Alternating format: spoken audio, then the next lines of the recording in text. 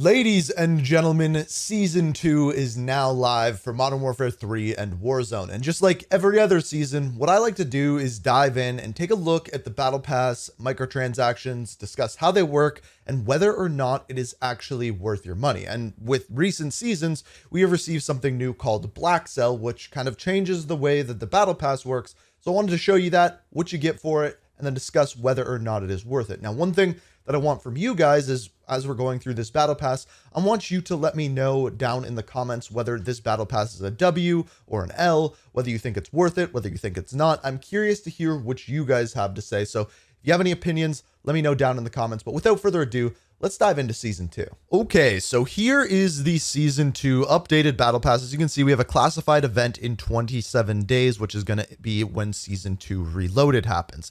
Now, when you buy the Battle Pass, you instantly get rewards. 2 operators, one of which is Kate Laswell, the other of which is Rick Grimes from The Walking Dead. I think this skin looks amazing. There's also one of my favorites, Send In the Good Boy finishing move, which of course is the dog, which is the finishing move, as well as the Clank, which is a weapon blueprint for the MTZ-762, as well as your 10% boost to your battle pass throughout the rest of the season.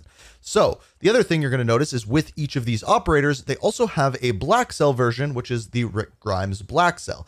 As far as this goes, to unlock these, including the Kate Laswell version that you are seeing here, which really looks nothing like Kate Laswell, you have to purchase Blackcell. Now, the price of this is going to be dependent on where you live. If I press purchase Blackcell, I live in Canada, it's $40 Canadian. Now, what you get with this is 100 plus unlockable rewards. Those are your battle pass rewards. You also get 1400 earnable COD points. That is through your battle pass anyway. Those things you're going to get regardless whether you buy Blackcell or just the battle pass. You also get 20 tier skips, 20 unique Blackcell items, some of which we already saw with Rick Grimes and Laswell, and we're going to look at moving forward, as well as the exclusive operator bundle, which is the one that you are seeing here for John Doe. This is our other character. He is seemingly a skeleton. You also get the Requiem Blackcell blueprint for the Sidewinder, the SVA 545 Molten Blackcell, 1,100 COD points. Those are your extra COD points, as well as the Flesh Stripped and Gold Dipped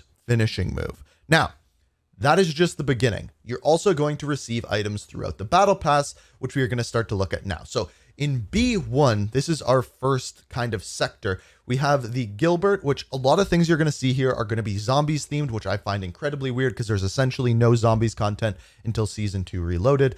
You also get the Peekaboo emblem, 45 minutes of double weapon XP, and Shatter Blast ammo mods. These are for zombies, of course.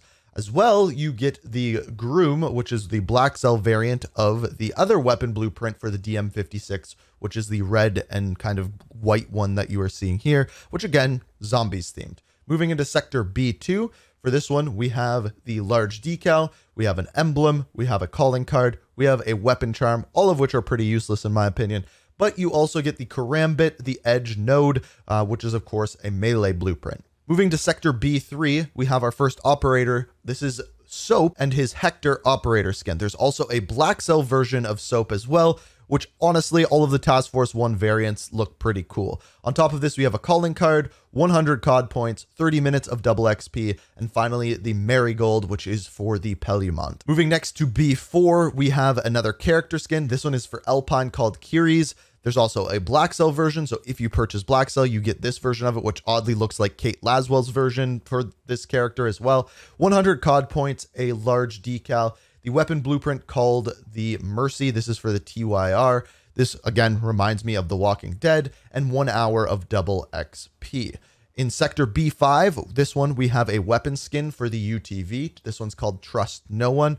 We also have the Bloodlust weapon sticker, calling card, emblem, and finally another weapon charm. So far, a lot of weapon charms, a lot of stickers, a lot of things that I really don't like to see within the battle pass. Moving next to Sector B6. This is where we have our first new weapon. This new weapon is called the Ram 9. It is an SMG, kind of the SMG version of the Ram 7.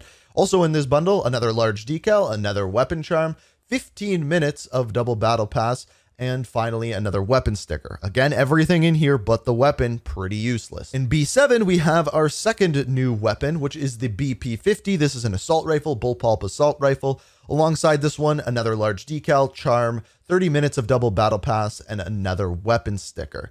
Moving into B8, for this one, we have 30 minutes of double XP, 30 minutes of double weapon XP, the weapon blueprint for the Lockwood 680 called the Shoot Your Shot. This one, pretty straightforward, nothing too special on it. A finishing move called the Ninjanuity, and finally, the skin for Farah called the Skulker. This doesn't even look like Farah, so I like that. And the Blackcell version is the one you're seeing here, a skeletonized version of Farah, essentially. Moving towards B9, we have another weapon blueprint. This just looks like the Basilisk, so I'm kind of confused as to what they did with this one. It's called the Trigger Finger.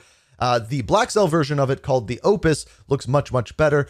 On top of this, we have an emblem. We have the Incision. I actually really like this weapon blueprint. Completely whited out. You can almost see some veins going through it. 30 minutes of double weapon XP and a weapon sticker. Moving next to B10, we have 100 COD points. The Better Days FR556. Again, this one just has blood on it. We have the Find Out weapon charm. We have the Epic Ether tool. So this one is for zombies, of course. It makes your weapon epic, as well as the rare ether tool. So 4 ether tools in total, and then 30 minutes of double XP. I still don't know how I feel about getting items in the battle pass that you're just going to use and disappear. It just feels a little weird. In B11, we have a pretty cool operator skin for Valeria. This one is called Rupture, and the Blackcell version of her is what you are seeing here. We then have the Pale Death for the Bruin MK9. I do like this one. Kind of reminds me of Mass Effect, honestly. Then we have the Corner Check, the Crash Dummy for the Ram 7. Again, I like the kind of green and black vibe. And the LMG Go Brrr finishing move. They really named the names of the finishing moves within this battle pass, I must say. B12, we have another green and black one called the Full Stop for the Tac Eradicator. Another large decal, another weapon sticker, another weapon charm, and 100 more COD points. B13, we have another dog finishing move. This one called Play Dead. Interesting.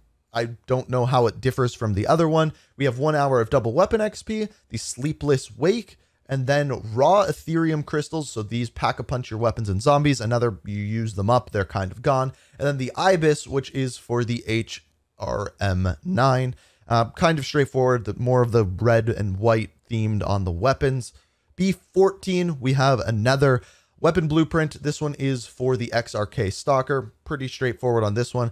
The Blackcell version going with the gold and black on the weapon. We have the Death's Maw emblem. We have the Shatter, which is a Riveter blueprint, and I do like this one.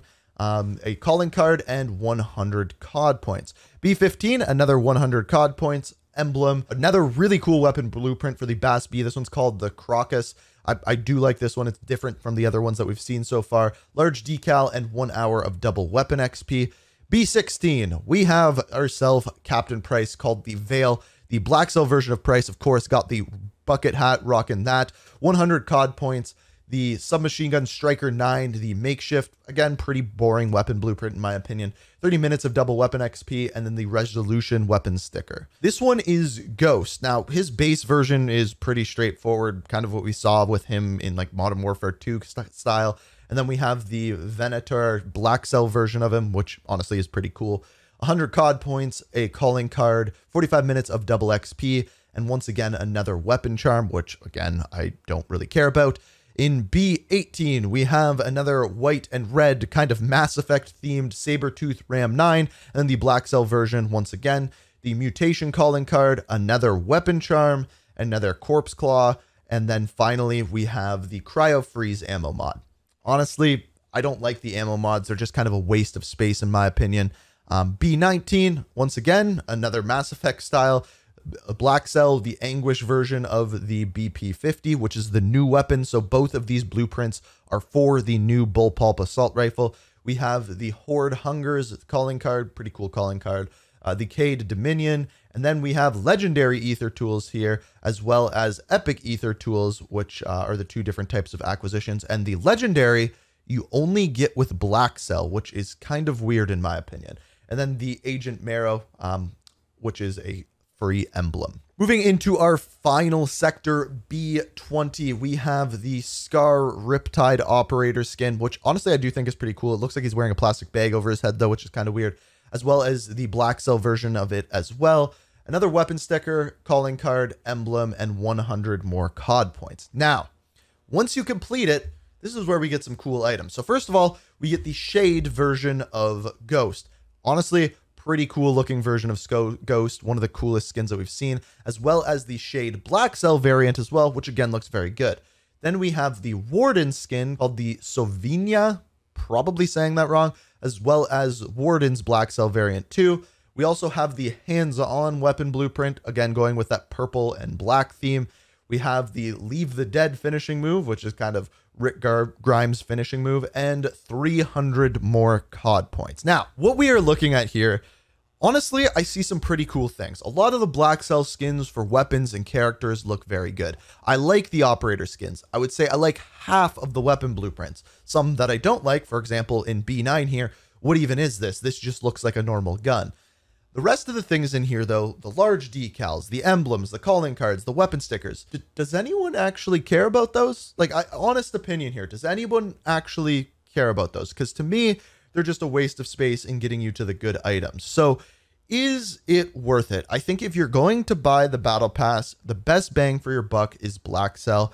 Otherwise, just buy the base version of it. You're going to earn back your COD points throughout the battle pass. You're going to get 1,400 COD points instead of 1,000. You're going to make back your COD points and things like that. But if you want the extra items, I pretty much always think Blackcell is the only thing actually microtransaction wise worth buying. I don't buy bundles. I don't buy any of that stuff. So when I do buy things, it's normally the Blackcell version. But like I said, let me know what you think down in the comments. If you like the Season 2 Battle Pass, you think it's worth it, I think it's pretty cool. Rick Grimes is in there. But let me know what you think down in the comments. If you enjoyed the video, found it informative, always appreciate it if you hit that like button, subscribe, all of that kind of jazz. Until next time, peace. We are reaching for the stars, but we're making